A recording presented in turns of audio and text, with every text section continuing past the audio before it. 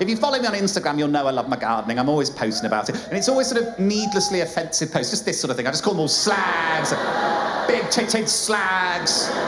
This is a squash, looks like an upside-down chode with a baggy foreskin. I know what that looks like because I've met your dad. Just needlessly offensive posts. And as a result of these posts, I was asked to do an interview with Gardener's World magazine. The most gentle Middle England publication you could ever hope to find. And I did this lovely interview with them. And they said afterwards, they said, oh, we need a high-resolution picture of you in the garden for the magazine. And I said, well, I don't have one. And they said, can you get one? I was like, it's locked down, I live on my own. But I got this camera and I set it up on a little timer and I got this picture, which I think is quite sweet, really. It's quite, I know, bless, I know it's lovely. And they said, oh, it's lovely. Who took the photo? For a laugh, I said it was Lisa Scott-Lee from Steps. I don't know why I chose Lisa Scott-Lee. I'm sat on some steps, maybe it was subconscious, I don't know. Magazine comes out, they printed her in the magazine. She lives in Dubai. And now, whenever she posts to Instagram, this is her saying Steps got to #1 in the charts. She credited me as the photographer. Another thing I did, which I really recommend, I did loads of this, and it's really good for anyone's mental health, and it's really simple. All you do is troll Alan Sugar. It's so simple. Alan Sugar, I'm sure you know who he is, a billionaire. He's, you what? Sorry, Lord Alan Sugar. That's the lawyers over there. It's Lord, actually, I think you'll find. Yes, Lord Wanker Alan Sugar. He's a billionaire, he's hosted The Apprentice, and at the start of lockdown, people were losing their jobs, their lives, it was an awful time. He posted this to Twitter. This is him next to his private jet during a global pandemic. Collected the new plane today, flew it down from Knoxville to Pompano Beach. I thought, you're not reading the room here, Alan. So I replied to this tweet and I said, drove my Ford Fiesta home base today, but you don't see me tweeting about it. Either way, I'm horny, how about you?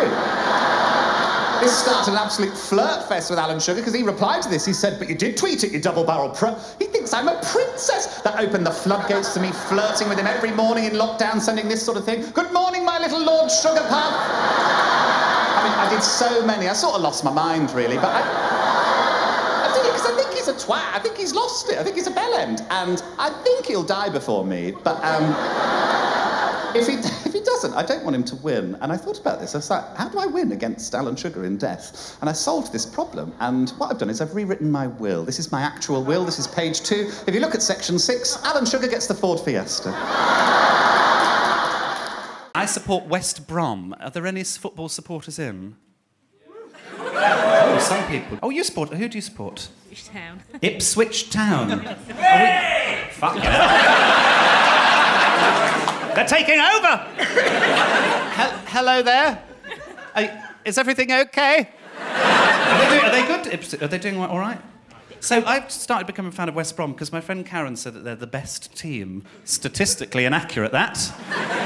So we went to watch one game. We went to watch one in the stadium. So I forgot the word stadium there. I was going to say velodrome. I can't do football. We went to watch one in the stadium. But before that, we went to this proper old man pub in Birmingham, and like the woman behind the bar, how to describe her? She looked like a scrotum. She didn't like me, because I ordered a white wine spritzer. What the fuck's that? Soda water and white wine. She went behind the bar for a worrying amount of time, came back with a pint of soda water and a full bottle of dessert wine. I don't know, that'll be a £5. Best night of my life. I bloody love the football. Oh, I got caught out at one point because I shouted, "Come on the lads." Apparently that's not acceptable as a phrase. Yes. I love an old man pub as well, because I go with my friend Karen quite a lot, and there's one in Birmingham, it's called the Tap and Spile, and it's open till about 4 a.m. every night. And it's like full of proper brummies with no neck. And I haven't got a neck. And she got hit on the one night. This guy came up to her and he went, "What's your name?" And she went, "Fuck off." He went, "That's a lovely name." And he asked her what her favourite TV show is. She said Sex in the City. And he went, "Oh, well, I like Sex on the City, you know." It's a good joke, that. It's a bloody good joke. But yes, I'm not that masculine, not that good at confrontation. I did have to do some confrontation recently. You do a lot of driving with this job, and I stopped recently at a service station quite late at night, just getting some food. I wasn't getting any fuel, and this gentleman got off a motorbike behind me, who'd obviously worked on one muscle group more than the others in the gym. This is quite sort of top-heavy, then sort of withered down below. It looked like a cornetto with a head. Like a spinning top shaped into a twat. Very aggressive, really pushy. I went to the service station, he pushed in behind me. I went over to have a look at the sandwiches, and he shouted to the woman behind the counter, who was sat there with a little e-cigarette, which was giving out a sarcastic amount of smoke, really, just sort of billowing around her. She looked like she was on bloody stars in their eyes, just like there. And he shouted, "Why isn't the pump on?" And she went, "It's after 10, you have to pay first, that's the rule." And he went, "Oh, what, you don't think I can pay for it?" She went, no, that's not what I'm saying. It's after 10, you have to pay first. That's the rule for everybody. I think it's at the point when he picked up a fire extinguisher and started swinging it around. I became really fascinated in the sandwiches at that point. I was like, oh my God, chicken and bacon? Oh, I'm going to read the ingredients on this one. Just staring out blind fear. He's like, nobody thinks I can't pay for this. You, mate, pointing at me. You think I can pay for it? I'm not sure how I did this because I was nervous and frightened, but I think I just went, shitting myself. Put the fire extinguisher down. He said, if you don't put that pump on when I go out there, I'm going to create big problems for you. She said, I'm not going to put the pump on. He did my favourite thing anyone's done in anger. He just threw a Twix on the ground. Seems like a reasonable response, doesn't it? The old Twix throwing trick. He went over fanning out with his motorbike. I went over with a prawn mayonnaise, if you're interested. And she started scanning it really slowly. And I said, are you going to put that pump on? And she went, no. Delighted, relishing in it. I scuttled back to the car, locked the doors. He tried to get back into the service station, but cleverly she'd locked the doors to there. So he tried to kick them in, but it didn't work. He's withered down below. So picked up a pack of fire logs, started swinging them at the 24-hour window. She knows it's bulletproof glass, so she was just laughing. Just smoke pissing everywhere. I started the car, tried to drive round, but I'm a polite driver. I'm not going to beat my horn or anything. He was in the way. So I just thought, well, I need a prawn sandwich, to be honest. It's not even one thing I forget to do when I'm in the Ford Fiesta is, and I slipped that in, didn't I? Someone's got some bloody dollar, haven't they? Ford Fiesta. The lights are always sort of on, and there's a little switch, and if you go a little bit, it goes on to sort of mini beam, and if you go a bit further, it goes on to full beam. And because I was nervous and frightened, I clicked onto full beam, but very quickly clicked back, but essentially flashed him. He turned and looked at me through the windscreen with these fire logs, just staring into my soul for what felt like an eternity. I farted out of nervousness again. And then he just went, oh, sorry, mate, and walked out of the way. I stalled the car and drove home to Birmingham. It's a good night. It's a good night. Did dry January again this year for different reasons. I went to the doctor last summer and I was feeling tired all the time, and he did some tests, and apparently I'm deficient. I'm deficient in vitamins B, D, folic acid and omega-3. And he said, one, eat better, because I eat loads of trash, and also go to a pharmacy, get a supplement with all of these in, you'll start to feel better. So I went to Boots. The only supplement that has all of these in is pregnancy support. So I've been on pregnancy support for the last few months, and I tell you what, I feel like a pregnant woman. I sit down backwards onto chairs, I do that one, talk about myself the whole fucking time. I'm a pregnant woman. Sorry if you're preg, I'm going to be slagging you off now. It's just, I'm turning 30 this year, so many of my friends are having kids. I've got a text, actually, which you can use if you'd like. I'm so thrilled with it. If somebody's just had a baby, I'll text them, I'll say, are you sleeping? Because inevitably they won't be, and they go, oh no, I haven't slept for days, that kind of reply, nonsense. And then I'll go back, and I'm so thrilled with the wording of this, I go back and I say, it'll all be worth it when they're softly stroking your hair as you slip into oblivion. It's like Shakespeare, isn't it? Marvellous. Met one of my friend's kids last year. Friend I went to university with, her daughter. I avoided this child for 4 years. She's 4 years old. I'd heard bad things. Met her last year. She's the worst person I've ever met. And I've met Eamon Holmes. I won't use her real name, that would be unfair. Let's call her Mugabe. And she was very... just spoiled, really. We were sat at dinner, and she was here, and she was kicking me in the legs. And at one point, she caught my shin, and I went, fuck! She started crying. The mum said, please don't swear in front of my child. I was like, oh, is that your child? I thought someone just condensed North Korea into a small woman, actually.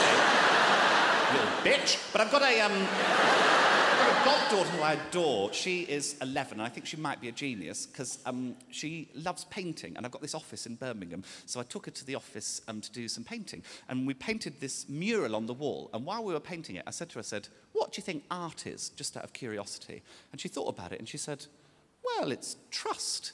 And I said, what do you mean by that? And she went, well, if you trust something's good, then it is. I was like, fucking hell, that's the most profound thing anyone's ever said to me from an 11-year-old. Have another go on the bong, what are you going to say next? When the meow meow came out, the thing she was saying, extraordinary. So yes, I'm trying to be healthier. I love a full fat Coke, and I'm on Diet Cokes now, and I'm struggling with it, really. Funnily enough, I was at a university reunion, I was drinking a Diet Coke, and I went up to a girl who I didn't know that well at university, and I was holding this Diet Coke, and I said to her, I said, oh, hello, how are you? What are you up to now? And she went, I hate that. I hate small talk. I'm sorry, I'm not sure how conversation works with you now, then. How did the death of your father affect your sex life? Just straight on in.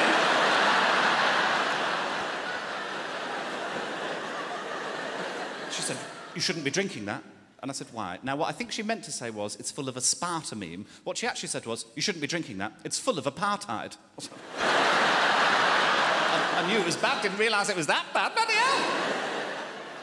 I tried being a fruitarian. That's where you can only eat things that have fallen from trees. I managed one day, I had 3 cooking apples and an owl.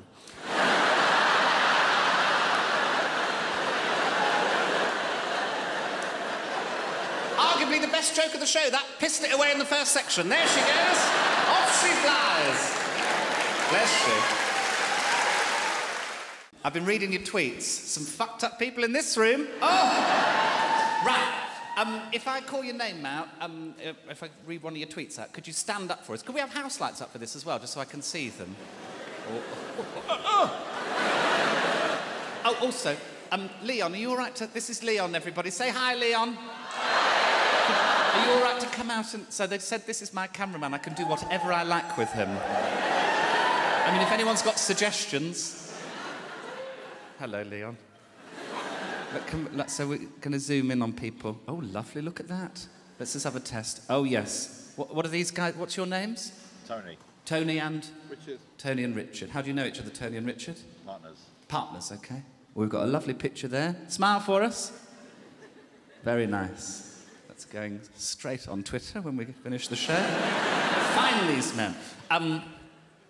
Right, let's have a look at your tweets. There's some really funny ones. Really funny ones. Some people didn't really understand. Oh, love Zoe Ballbag from Fraser, that's good. Oh, where is Fraser, actually? Stand up, from Fraser C04. Where are you? Hello, Fraser. 103 followers. 104 now, I'm following you. And I will follow you home. You sent in Joe Likes Dick.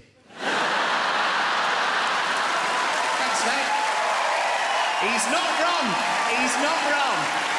Just like it. I'm not in love with it. I like a dick. I like a dick. Thanks, Fraser. Round of applause for Fraser. Something wrong with Mel and Sue. Somebody's put Bell and Pooh. This one's really nice. Where's Dave Moore? Dave Moore. Tweet time, Dave? Where are you? You up top there as well? You only sent one in, Dave. You haven't given much information on your profile either. You've got 92 followers. The last thing you did was retweet Jonathan Ross. This isn't a Jonathan Ross-based tweet. What do you do, Dave? A finance analyst. Gosh, it's boring people up there, isn't it? Where do you live, Dave? In Kent. Oh. Oh. Mixed response from the room for Kent. People down here not sure they like Kent. But then some other people over there love it. Hey, it takes all sorts, doesn't it? You sent in, Dave, Tess sucks off your dad daily. That's really nice. Really lovely work. Round of applause for Dave. Lovely stuff. Daily. Sucks off your dad daily. Mike Blair, where are you? Pickle246. Where is he? Right at the back. Quite right. Let's have a look at your profile. 22 years old, Arsenal. You're an Arsenal fan. Way! Way! Do you watch the game, geezer? Great squad, wasn't it? Great squad. Lovely squad. Was there a game today? I don't know. I have no idea. You like tennis, food and travelling. Lovely. Mike sent in Benedict Cumminhurst snatch. So that's great bit of lad banter, that man.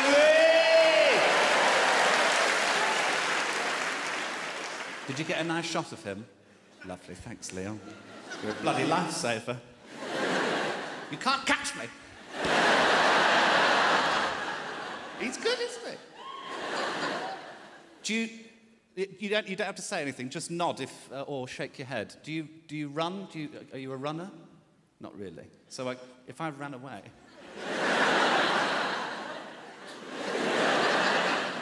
Are you a fighter?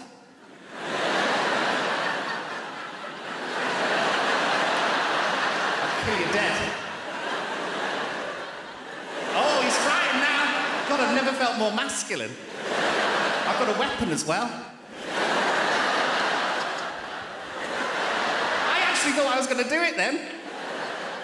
Asking as a Birmingham gay myself, when did King's Heath become Brum's newest gay quarter? Did this happen overnight? Correct. That's exactly what happened. Well done. I had been seeding it into the gay community because I'd set up a fake Grindr account called Sugar Daddy, which was so like a dating app like Tinder but for gay people. And I just seeded it into conversations, get it in their subconscious, this sort of thing. He started. He said, "Where are you based?" I said, "King's Heath. It's a gay village now." I was giving him the idea. He said, "Sure. You into piss play?" It's 11:39 a.m., darling, but you know, you do you, you do you. Nobody spotted that Sugar Daddy is Alan Sugar, though, so that's good, isn't it? That's good. I think some of the resistance was because we do have a gay village in Birmingham. It's called the Gay Village. It's in the centre of town. And I went out there not long after all this had started, and I went to a place called Sequin Showstoppers, where they sell drag clothes. I was trying on some bits. It was a day-drinking day, you can tell from my eyes. Hello, darkness, my old friend. And after I'd left Sequin Showstoppers, went for a few pints and ended up at a house party with about a dozen gay guys, and they were all talking about it. And I was so drunk, I didn't want to give anything away. And this one guy started, and he was like, "Have you seen that King's Heath's a gay village now?" And I was like, "Yeah." And he's like, "It's probably just like one bloke who set up a website." And I was like, "Yeah, probably." And a limited company and a bank account, actually. It was quite complicated, actually. It was quite involved, actually. And then this other guy popped up out of nowhere, and he was so cross about it. He was like, "I'm sorry, King's Heath is not a gay village. In no world is King's Heath a gay village. We have a gay village in town. It's called the Gay Village. They have a pride march there every year." And I was like, "Oh, right, is that what you have to do to be a gay village? You have a pride march?" And he went, "Yeah." And I was like, "Oh." So that was the final piece in the puzzle. In order to convince the gays that King's Heath was a gay village, I had to run a pride march. Now, immediately, as Ken emailed the Hare and Hounds, and Adam Regan, who runs the Hare and Hounds, very nice man, he replied very positively, but said, "This is quite big to deal with over email. We should speak about this on the phone, really." I'd not been keen speaking on the phone as Ken, because I'm not great at accents, but it was time for Ken Roberts to speak on the phone. Hello? Adam Regan, it's Ken Roberts from the Gayborhood Foundation. Hello, mate. I wanted to talk about doing a pride march in King's Heath. Oh, right, okay. 26th of September, yeah, I'll pencil that now. I'll wait for you to confirm it. That's fantastic. Thank you, Mr. Regan. I'll leave you to your day. Remember, you can only ever be yourself unless you're Ken Roberts. Thanks, Ken. Cheers, mate. Thanks, mate. Bye-bye. I'm doing a pride march in 3 weeks. Using that camera. Is that possible? Where should we do it from? Maybe back here? You all want to be in a selfie? Why not? Can I hold it like I'm doing a... Smile, everyone.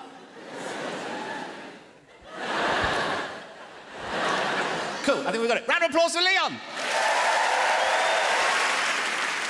Thanks, Leon. Right, let's talk about art now. I'd like to talk about art. Yeah, a bit of culture.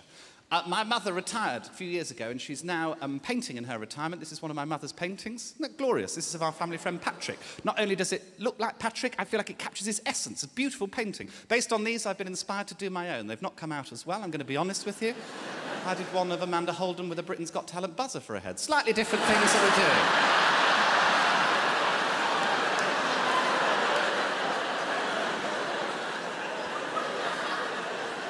Mum will do this sort of thing, two women on a bench having a conversation, beautiful, skillful watercolour there, the skill and the time it takes to do something like that. I did a man having coffee poured in his arse. We're just doing different things.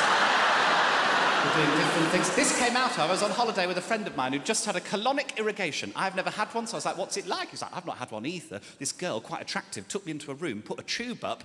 I thought the tube did everything, but actually she took it out, stood me over this thing, and then just said, go. And she said, I can wait here, I can wait outside, whatever you want. I was like, who's asking her to stay? No, look me in the eye. I'd like us to share this. So based on that, I did this painting. I haven't got a name for it yet. I was thinking maybe Britain in springtime, but I'm open to suggestions. Do send me tweets in. This art thing has got to a bit of a head just this week, actually. Mum and I, we submitted to the Royal Academy. Every year, the Royal Academy take paintings from amateurs, from professionals, whatever. They also take sculptures. Mum submitted 2 of her paintings, beautiful paintings. I submitted for a laugh. I knew I wasn't going to get in. I submitted this sculpture, which I called Chris. I made it pissed last summer. I just submitted it, forgot about it. A few weeks later, I got an email from the Royal Academy that read this. Dear Joe, it's come to our attention that the price of your artwork, Chris, is £10.5 million. I was originally going to do 10 and I thought, fuck it, put the other half on. Owing to the high selling price, we just wanted to check this was correct, and this is what we would like to have printed in our list of works, should your work be selected for the exhibition. If you did wish for this to be the published price, could you kindly advise on the insurance value of the work? Well, I went back to them and I said, gosh, did I really put £10.5 million? It should be £12.5 million. And then just put Brexit for no reason. I recently took it to Bonhams to get it valued. They asked me to leave, but I expect the insurance value is $4.99 or the equivalent in Argos vouchers. Didn't receive a reply, didn't expect a reply, to be honest. I thought, right, you know, it's not going to get in. Suddenly, we both get emails. Mum's paintings rejected. Chris is in. I go to the Royal Academy. I went there on Monday. There I am outside, very excited. All the other sculptures are on plinths. I'm like, bloody hell, Chris is going to be on a plinth in the Royal Academy. The Royal Academy of Art in bloody London. Walking around, can't find him anywhere. They've only put him in the fucking corner, haven't they? Gee.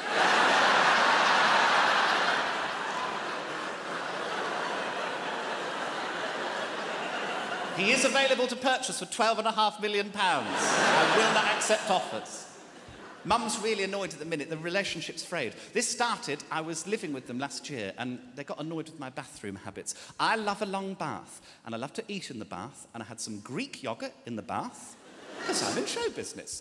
And unbeknownst to me, some of the yoghurt ended up in the bath. I then went into my room to get changed. Mum comes into the bathroom, looks in the bath. She's like, have you had the biggest wank anyone's ever had? I came in, there's blueberries in there. I was like, oh yeah, I've shat out perfect blueberries as well, Helen. Just squeeze those through my urethra. Yes, live in Birmingham. Birmingham was described recently on Fox News, the reputable news source that is Fox News, as 100% Muslim. Salam alaikum. Alaikum salam is what you say back. Don't worry, we'll work it out. It's interesting that, because I was in the Middle East when that news came out. I was doing shows. I was in Abu Dhabi, Doha, and Dubai. Friends of mine told me not to go to the Middle East because they said that they don't like, and I quote, my lot, is what they said. Not sure what they mean by my lot. Presumably fly fishers. They jail homosexuals in those countries. Not sure of the logic of that one, really. Oh, you like men? We'll put you in a box with some. Not a punishment. Come on, try harder, lads. I thought that they stoned gays to death out there, but it's just that gays can't catch. Right. Structurally, a very good joke, that, but it's on the edge. I agree. Now... 100% Muslim. They said 100% Muslim. There's a sort of truth in it. There's a lot of Muslims in Birmingham, a lot of all cultures there. We're known for being multicultural, quite good at it, really. Our next-door neighbour's a Muslim. Saj, he's a lovely guy. Loves a fucking power tool on a Sunday, but he's a lovely guy. Shut up, Saj! One of the most famous Muslims in Birmingham is Malala Yousafzai. I don't know if people are familiar with her. If you don't, she's brilliant. She's an 18-year-old schoolgirl who was shot at by the Taliban for wanting to be educated. She now goes to Edgbaston High School for Girls. It's a private school. I don't think she pays the fees. I personally would hate to go to school with Malala Yousafzai. Can you imagine show and tell day with Malala, where they're like, OK, class, what have you brought in? Sally, let's start with you. And Sally goes, I've brought in this papier-mâché cat. OK, anyone else bring anything? Malala, did you bring anything in? This Nobel Peace Prize. Sally, you're a piece of shit. I'd hate to be a teacher as well. You want me to tell Malala off for anything? What are you doing on your phone, Malala? Texting Barack Obama, actually, so... Oh, sorry. Sally, you're a piece of shit. Poor Sally, just made her up. No, I was annoyed about that. I was annoyed when that news came out. I'm annoyed with Donald Trump as well. Little side project I've got going on. I'm trying to book Syrian refugees into Donald Trump's hotels. What's going on?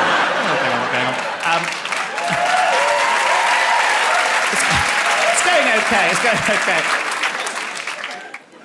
I was annoyed when Fox News said that we're 100% Muslim, because there's a subtext to that. When they say we're 100% Muslim, what they're saying there is that we should be worried about that. There's something terrifying, frightening about Muslims. I think we've got a problem. I think we're using the word Muslim far too quickly to describe people doing atrocities when they don't represent Muslims any more than I do. And I think we should be using a more accurate word for those people, which I'm going to argue is knobhead.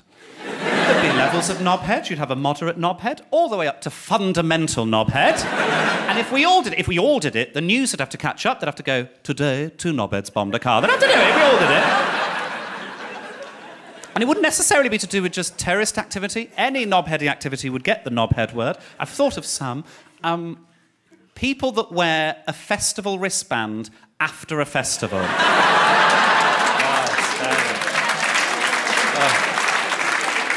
I went to Reading. It's November, you're in a Costa, you're a knobhead. Couples that put a lock on a bridge, you're both knobheads. Sorry, hate that, hate it. Sanctimonious mothers, I've got to be careful here. I don't mean all mothers, just a lot of my friends are having children at the minute, and it's the sort of mothers that go, don't tell me how to raise my kids. And you're like, OK, but she is trying to eat a petit filou with an electric razor, so... You're a bit of a knobhead, aren't you? Ever so slightly. Amanda Holden, fundamental knobhead. I just don't like it. Don't encourage me, because I'm sure she's lovely. I think she's despicable. She did to our Les. Still holding on to that after 10 years. Now, guys, I want to tell you about a little project I've been working on for the last year. And there's no nice way of saying this. There's no easy way of saying this. I'm just going to have to rip the plaster off. For the last year, just under a year, I have been trying to destroy the career of Tom Daley. There's no easy way of saying it. I've said it. It's gone. It's out there now. I've said it.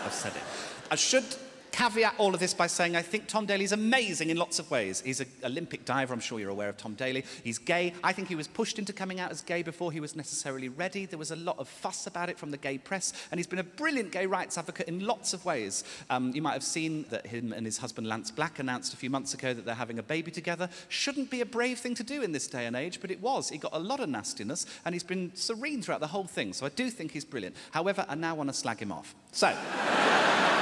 Tom Daley irked me last summer for 2 reasons, 2 Instagram posts, and I'll show them to you now. This is the first one. This is him at Gay Pride. Love the way that he's extending his arm out there to show the parade march there. Love the look of a smile on his face. Beautiful framing there.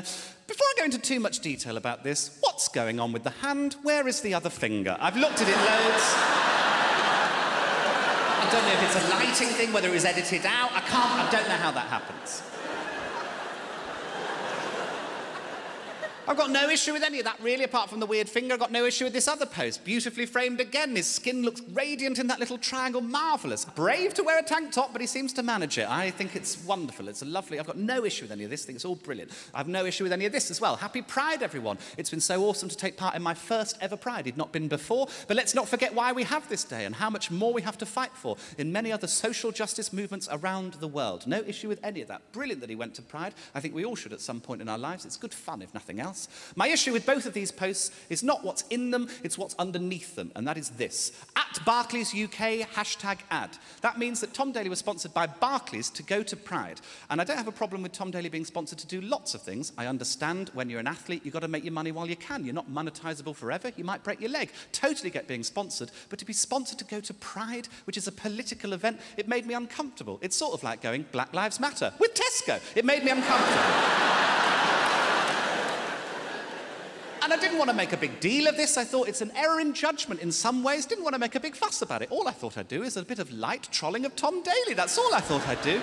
So what I did is I went onto this very post and I commented on it with hashtags of rival banks. That's all I did. Hashtag NatWest, hashtag Santander, hashtag HSBC. And for some reason, dozens of other people started doing it as well.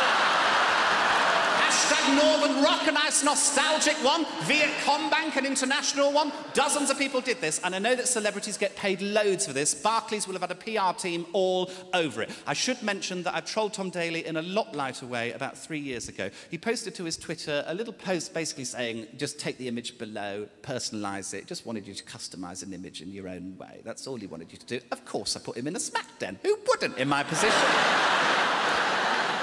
Open bloody goal, Tom. So that was it, really, as far as I was concerned. I've done my post, other people have commented, point made. I felt an error in judgment, that was it. Next day, I get a phone call. It's from a friend of mine who's a photographer. He's photographed the Olympic diving team on a few occasions, and he's also photographed me. And he said, Joe, you need to go on Ross Haslam's Instagram. Now, I didn't know who Ross Haslam was at the time. He is another British diver who went to Budapest the day after Pride with Tom Daley for a competition.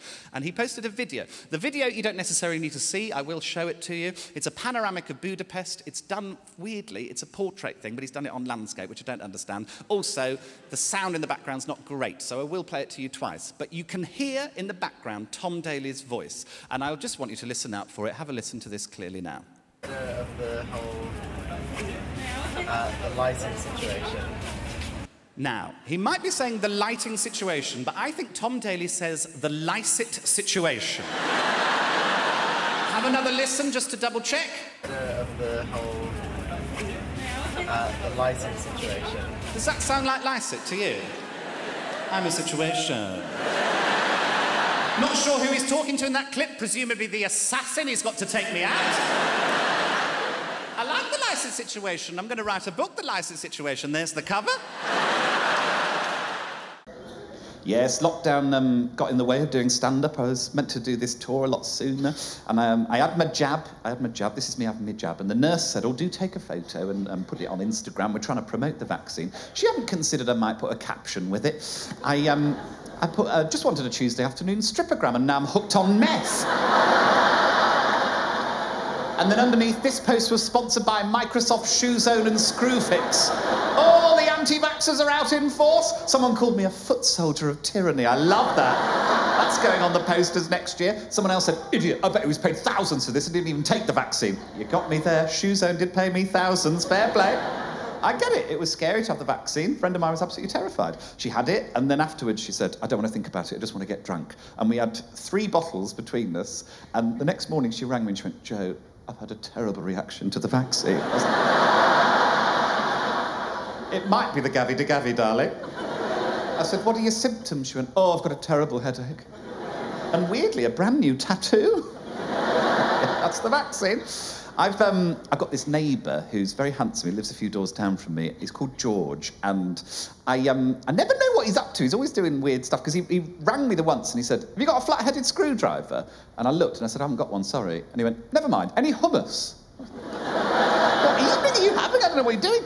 And I got COVID on the 1st of January this year, and he rang me on the 5th, and he said, are you all right, Joe? I've not seen you come out of your house. And I said, I'm absolutely fine, George. I've got COVID, but I'm isolating. I've got no symptoms. I'm absolutely fine. And I said, how are you? And he went, oh, nightmare. I was meant to go to France, but they've closed the borders, and the insurance doesn't pay out if they close the borders, only pay out if I get COVID. And I said, oh, I'm sorry to hear that, George. And he went, can I come round? I was like, a hot guy wants to come round to get an infectious disease off me to fuck off an insurance company. I've had dreams about this shit. And I thought about about it. And I thought, fuck it. So I invited him round. We had a few beers, had a lovely time. He left. He got a positive PCR test. But he's an anti-vaxxer and he died.